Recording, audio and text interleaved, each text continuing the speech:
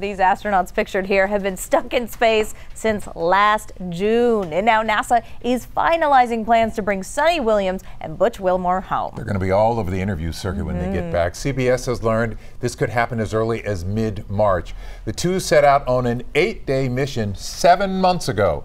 Problems with the Boeing Starliner spacecraft prevented them from returning. In a new interview, Williams, now the world's most experienced female spacewalker, talked to CBS Evening News anchor John Dickerson about her extended stay in space. I think one of the things I was regretting from a short duration mission was it's hard to share the whole thing with people. And on a long duration mission, you get that opportunity where you get to talk to people, get to talk to school kids. So I think that's in the back of my head. Hey, it's an opportunity, you know, like, let's do it. Yes. Williams says she misses a good latte and is looking forward to some earthly delights like petting her dogs and jumping in the ocean. Watch more of John Dickerson's conversation with Williams tonight on the CBS Evening News.